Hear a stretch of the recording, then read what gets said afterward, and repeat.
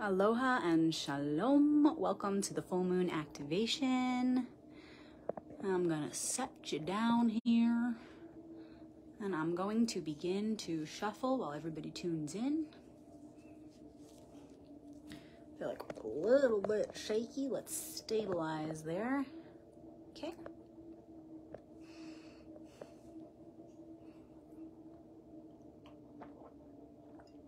Make sure you have your water.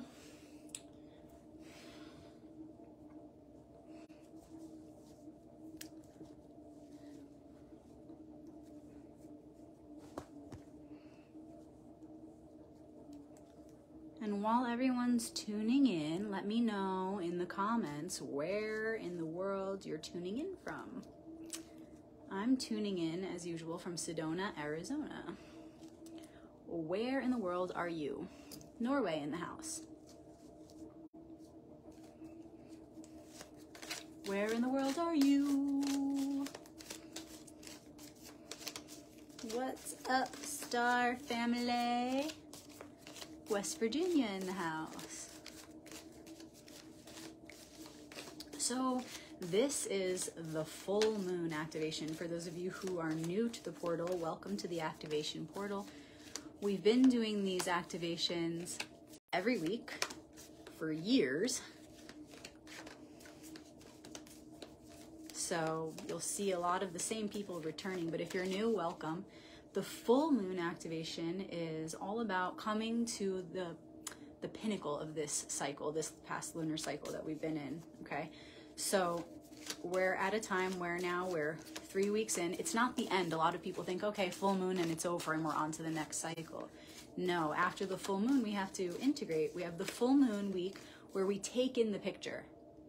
We take in what's being illuminated, and then next week we integrate it. We need a whole week to just take it in before we integrate. You know what I'm saying? You can't just actively integrate. You have to slow down, really take it in so that later when you get to that integration stage, you can do it with your fullest presence. Who's in the house? Kingman, Arizona. Hey, Susie down the road. So good to see all my people, local and across the world. Hey, hey. Okay, so again, the full moon activation is all about taking in the fullness of the picture, everything being revealed to us right now. Just everything we've been going through is becoming so clear, and we just want to sit still and take in all of her beauty. Take in the moon's beauty and sit with everything that's being shown to us. Next week for the final quarter, we can then integrate all of it. Feel free to share this video now while we're live with your family, your friends, or someone who could use an uplifting message. Maybe somebody's feeling a little down and you want to help them out. Maybe you have a favorite group on Facebook that you want to share this with while we're live. Or again, feel free to wait until the end. The recording will be here on the Facebook wall as well as Instagram and YouTube, Rebecca Magic.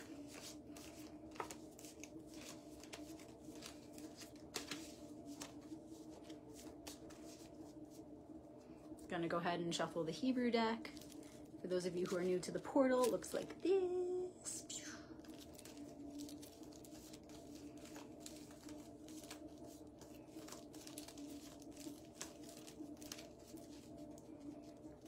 If you're tuning in now, let us know in the comments where in the world you're tuning in from.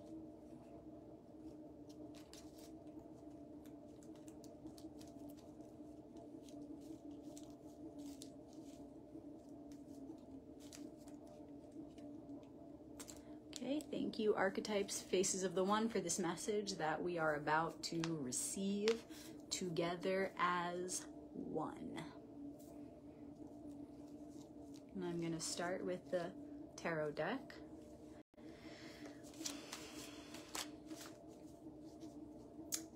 Thank you, thank you, thank you. So at this time of the full moon, what is the current challenge and gift? Our focus. What's something we're moving away from as we can feel the season really changing? What is something that has been a stepping stone to get us to this moment, but we're now ready to let go of some of that energy, free up some of that energy?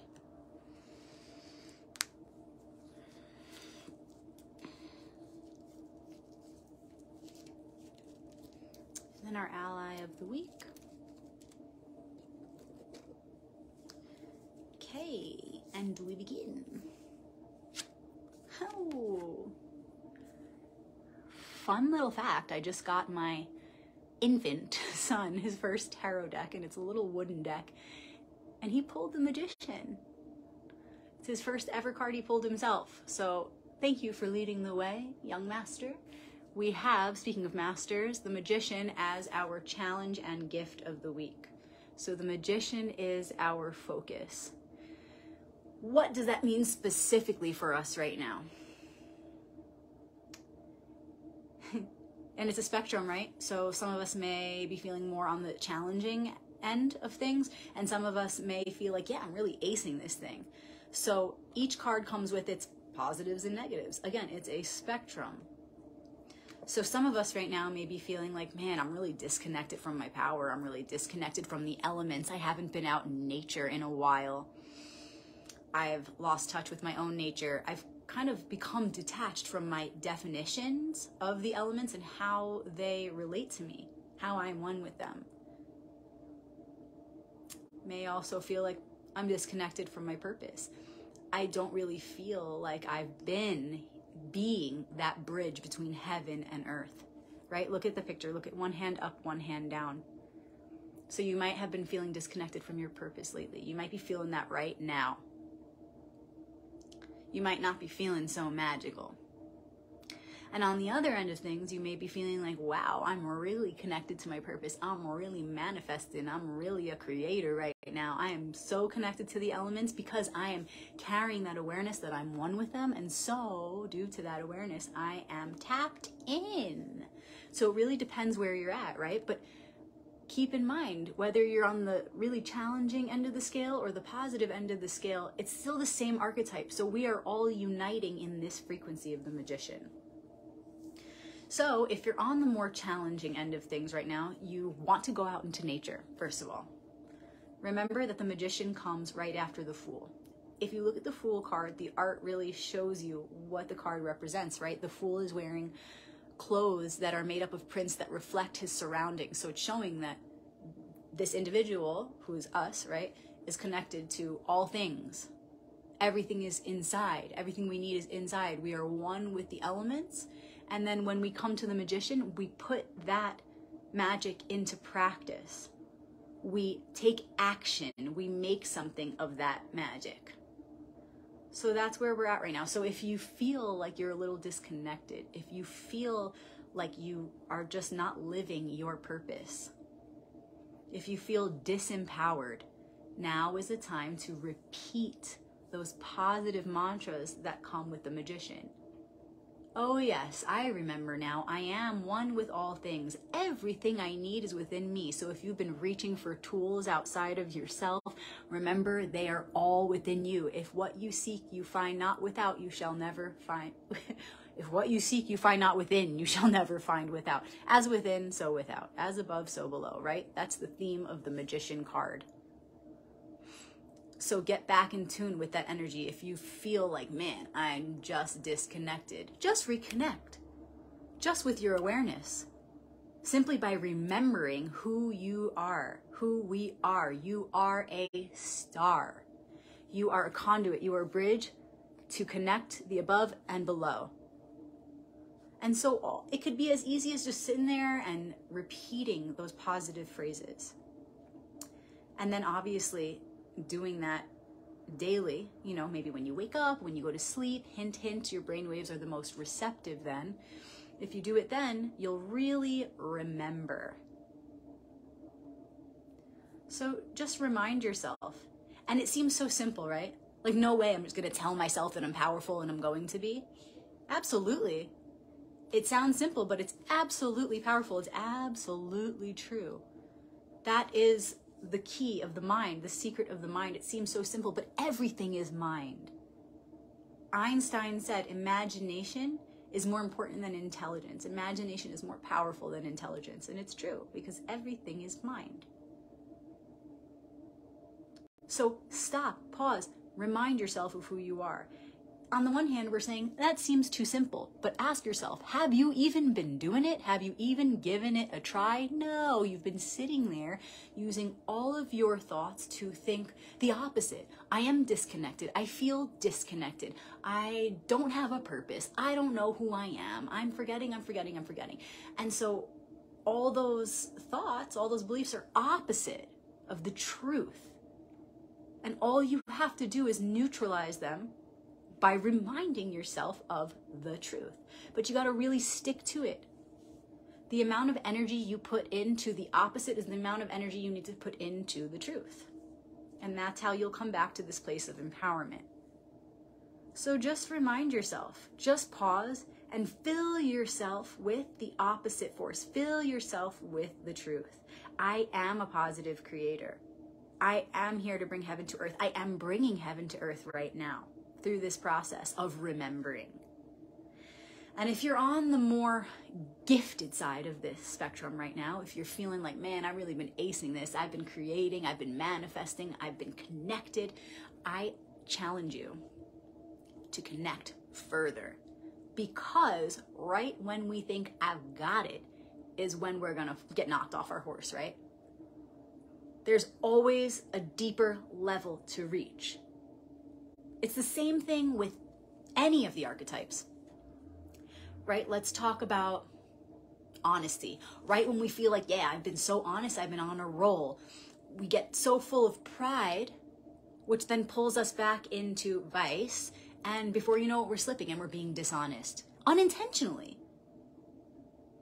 So if you ever feel like you're on top, check yourself, check your pride. And remember, this is a never-ending game. This is a never-ending test, whatever you want to call it. It's a never-ending challenge and gift. So we have to keep going, keep going higher, keep pushing the limit, because there really is no limit. So again, if you feel like you've been on top, you've been magically manifesting, you are embodying the magician beautifully.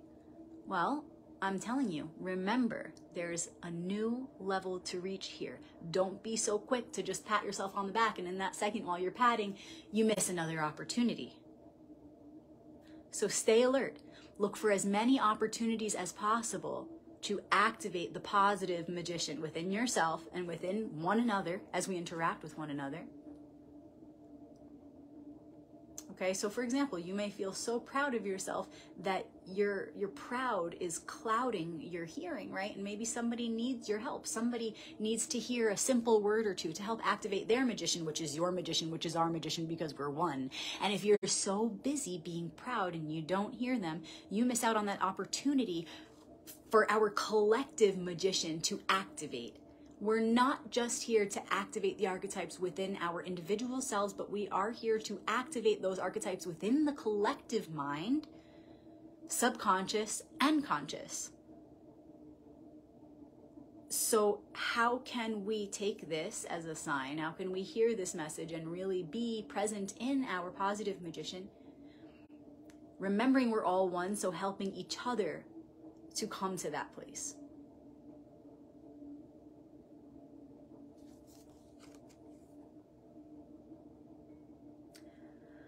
Something that's coming out really clearly, I'm going to just go for it. So if you look closely, you'll see these white lilies, and they're a sign of purity, and you'll see them often in occult art.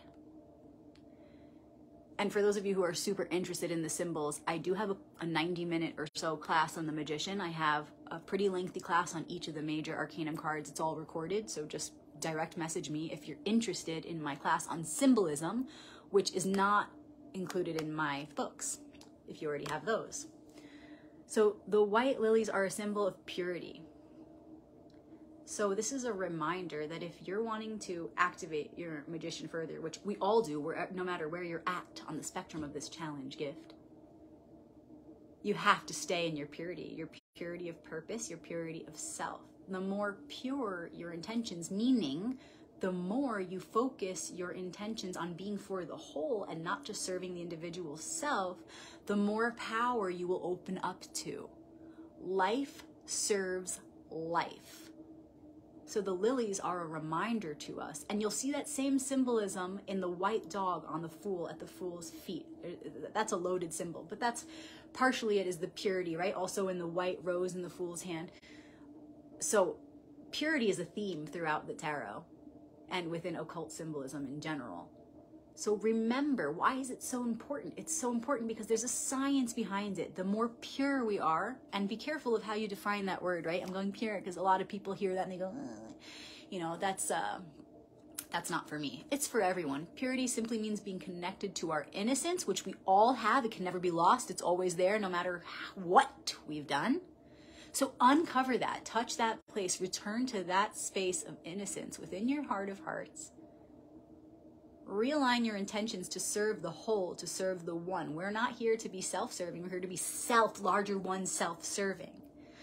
And the more you can be in that frequency of serving that one self, boom, the power opens up. You connect to source and that power is yours to do whatever you want with it, but only if whatever you want is reflecting goodness for the whole. You understand? So the less you're connected to your innocence, the less your intentions are selfless. So the more selfish your intentions are, the less power you're going to have. That's just the science of magic. Okay. Whew, this is awesome. Okay. Seven of Swords is what we're moving away from. Seven of Swords is what brought us here, and we're also finally ready to move out of it. So for a while now, you may have been feeling like you've been walking on eggshells. You may have been feeling like you are having to tread so carefully, maybe worrying that, oh, I might end up where I was in the past. I don't want to do that again. Uh-oh, I better walk really carefully. I better think really carefully. I better speak really carefully so that I don't recreate what I went through. But there was a lot of darkness with that. There can be a lot of darkness with that. There could be a lot of discomfort with that. I mean, we're walking on eggshells. That's not comfortable, right? It's like a lot of us may have been hyper vigilant. It's time to relax. It's time to relax. Yes, being cautious is an important part of the process. Yes, being cautious is what got us to this point. We were mindful, thoughtful, careful, right? And so, yes, we came to this blessed point now of the Magician, coming back to our power. We carefully treaded to get to where we are now. But you're here now. Relax. Let go. Because we're at a stage, we're being shown, we're at a stage right now where we can let go of that. We can let go of that for a moment. We don't have to be so anxious and looking over our shoulder. There's no one there anyway. It's all one. We're all one. There's a time and a place to behave this way, right? Maybe when you're just coming out of a funky situation and you don't want to take a step backwards. You want to move forward. But here we are now. And so we're being given this message. It's okay. Relax.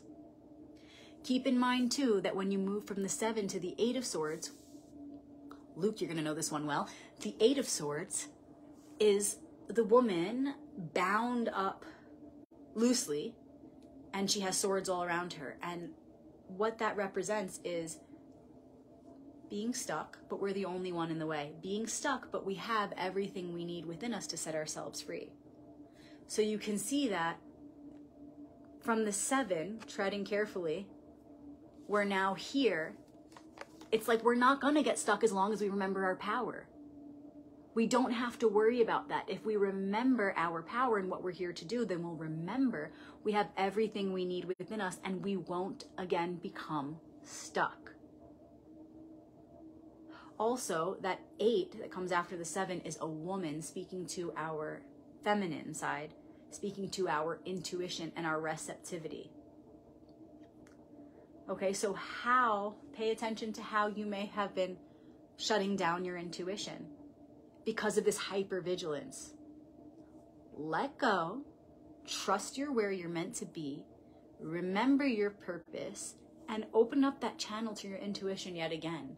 You cannot be in that relaxed, intuitive, receptive, feminine polarity that we all have, obviously. I'm not just speaking to women, I'm speaking to everyone.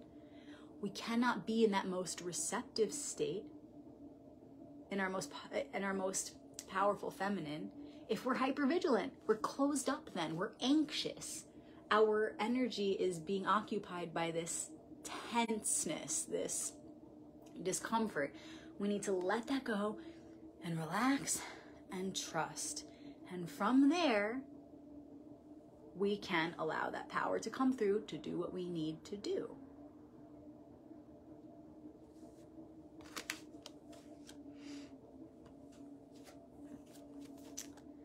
And the Hebrew ally of the week is the Hebrew letter He. You can Google it, H-E-I. There are some different spellings of it. It's phonetics, so Hebrew letter He, and remember it's flipped because we're on a camera. And it's the 5th letter of the alphabet, of the Hebrew alphabet, and the hieroglyphic symbol is a man with his hands up like this. Praising, right? Pointing up. Remembering the most He, high, the most He, holy. It's also connected to Arcanum 5 in the tarot, which is the He, Hierophant, which is the heart's compass. So the most high, the most holy frequency lives inside of the heart. You are the Hierophant. You are the teacher because the teacher is within you. The teacher and the student are one. So why is this the ally of the week? It's reminding us the teacher is within you. All that's holy, hey, praise be. All that is holy, all that is within you. And so if you remember that truly, if you remember all that is holy and how it is within all things, including yourself in your heart of hearts, hey, then you easily will ace the current challenge, reactivating your power, remembering who you are and what you came here to do. If you remember the divine, what is holy, you remember the divine will, and you align your will with that. Check it out. It's like he's pointing to the He, pointing to the holy, pointing to the divine. You are here to be a channel for that, right? It's like if we truly remember what is holy and we remember the will of that holy one, we instantly remember that we are one with this divine energy. And we touch that source with our awareness first. We touch that source. We allow it in simply by activating it with our remembrance, with our awareness. And we allow it to move through us and we make something of it. We bring heaven, He, to earth. Okay, so that's why this is the ally, right? The Hebrew deck is much smaller than the tarot deck. You can think of it as like just the major arcanum, right? It has the 22 letters. And out of just that small collection, this one comes up for a reason, because it's the most important one. If only we remember this card from the activation, the rest will be activated in turn. The rest will follow. Remember the He, the heart, the holy. When you remember that one, you remember you're a part of it and you know what you came here to do, and you're going to do something with it. Action upon that divine plan. Okay? So we can let go of this treading so carefully. We're wasting all of our energy on like trying to micromanage everything and walk on eggshells. Okay, we needed to do that. There was a time and a place, but we're here now. We can relax. We have to relax, actually, if we want to receive the intuitive guidance that we need to do the work we came here to do. Relax, chill. And if you find that you can't relax and you keep looking over your shoulder, we are in the days of awe for those of you who are celebrating Chag Sameach. This is a very potent time for everyone. It's not just for Jewish people. Anyone can access these energies because they're just natural energies, natural cycles that we're all a part of. And we're at this time right now where we've been focusing on forgiveness of self and one another, and actually taking actions, not just like in our heads, right? But taking actions, apologizing, making things right, making amends. So follow suit, y'all. Now is a great time as the season changes to seek forgiveness from yourself, from one another. Make your apologies, make amends, make things right. Bring the energy back into balance. Because if you don't, you are going to find it very difficult to let go of this energy and move forward into your magic. You're going to feel weighed down. It's like every bit of guilt and anxiety is like a ball and chain on your ankle. So do the best you can do. Make the best efforts you can make at forgiving yourself, forgiving others, asking for forgiveness from others, and like really ask. Don't just say, I'm sorry, right? We all know that sorry isn't enough. You have to show that you're sorry by making things right, by making amends. The universe doesn't care about your sorry. Energy is energy. Energy is frequency, vibration. Do something to neutralize that. Because if you don't, you are going to feel weighed down. You're going to keep looking over your shoulder out of guilt, out of fear, out of shame. Because your subconscious self is going, uh-oh, where's that karma? Uh-oh, uh-oh. Any second now, I'm going to slip. Any second, I'm going to be knocked off of this horse. And to be that magician and to perform that magic you came here to perform, which is to bring heaven to earth, you need to be so confident in yourself. You need to be sovereign. You need to be believing in yourself and believing in the one, believing in one another. And you can't stay in that confident, trusting, positive, empowered space if you got all these balls and chains, if you got all this guilt, all this fear, all this shame. Because you feel that karma on its way, because it's real. So do what you have to do now to make it right, to make it light, to make yourself feel free, so that you can actually move forward and be that magician. And remember, pride's going to get in the way. Your ego is going to say things like, but you were right in that situation, but you are right, but that person was wrong, but we don't apologize because we're too powerful for that, or whatever it is, right? Don't listen. Don't listen. Apologies are important. Apologies and making amends and fixing things, it's all necessary for your growth. So you could sit there thinking you're all too powerful to say sorry, and really you're actually not powerful at all because of your pride and your being in that frequency of vice. Remember, you're then cut off from the magic, because pride is not a reflection of that life-serving life thing we just spoke about. Pride is not going to serve anyone. Ego is not going to serve the whole. It's there for a reason. Yes, it's there for our survival. Yes, it's there for us to overcome and evolve as well.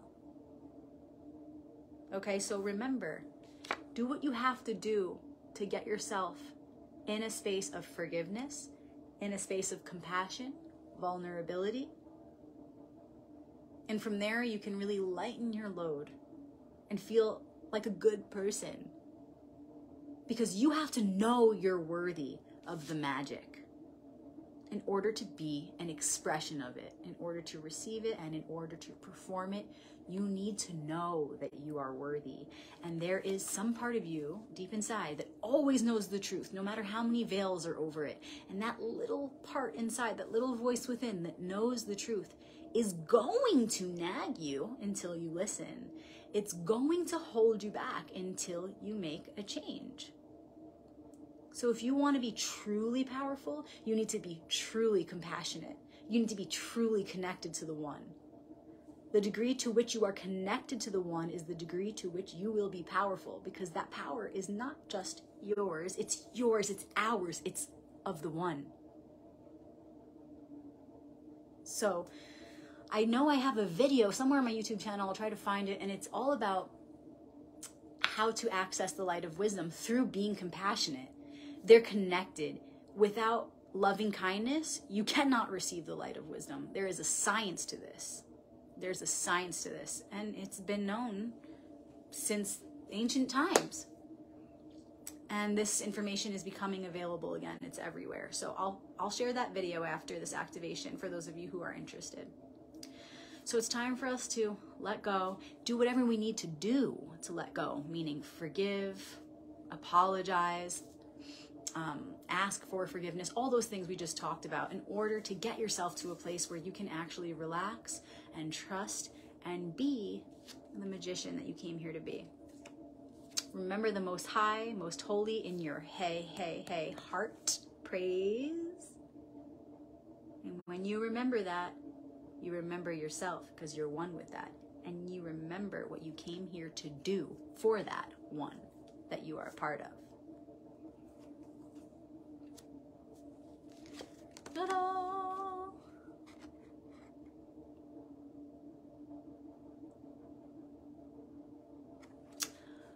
thank you guys for being a part of this activation and bringing in this message with me. I have a little message for you all who've managed to stay until this point. I don't know how long we've been sitting here, but for those still listening, I'm not going to be doing the activations anymore every single week. I'm thinking I'm going to do them at the new moon and full moon, or I might just pick one or the other. Feel free to share your input. You can direct message me. You can leave a comment. What would you rather receive, an activation at the time of the new moon or full moon? When do you need it most? Remember, new moon is like we're receiving a message for what lies ahead. Full moon is we're receiving some confirmation for what we've been receiving. I'm no longer going to be doing the first quarter and final quarter. Yes, they are equally important parts of the process, but I'm at a time in my life where this is what is realistic for me. So it would be awesome to get a private reading one-on-one if you've been wanting one. Somewhere in that process where I would have been giving an activation, you need a little extra guidance. I'm available for personal readings. I'm already seeing some of you giving feedback. Awesome. Cool. We'll see. I may go for both. Not sure yet. I'll let y'all know. And for those of you who have been enjoying my books, thank you. I am shipping some of them out on Monday, so if you've been waiting for a book, hang tight, they're coming. I also have my classes available, my video classes on the Major Arcanum, so feel free to ask about those. Please, if you liked this activation or you've been enjoying the activations at any point, if you would be so kind as to write me a review, I would love it. You can email it to me, info@royalpathtarot.com, or you can leave the review yourself here at facebook.com/royalpathtarot. I want to hear from you. And thank you to everybody who's been donating. You know who you are. I am so grateful for your donations. It's a huge help to me, and just really a beautiful way to show your gratitude. So thank you. If you're wanting to donate, you can donate on Venmo, Rebecca-Magic with a CK. You can see how it's spelled here. I also have other links on Royal Path. There we are. So you can check them out on my wall. Lots of things going on my phone all of a sudden. So thank you guys so much. I love you. Please share this message with someone who could use it. I will see you not next week for the final quarter, but I'll see you soon. Stay tuned to my page. I'll be sharing other videos and fun things like that on facebook.com/royalpathtarot. Aloha.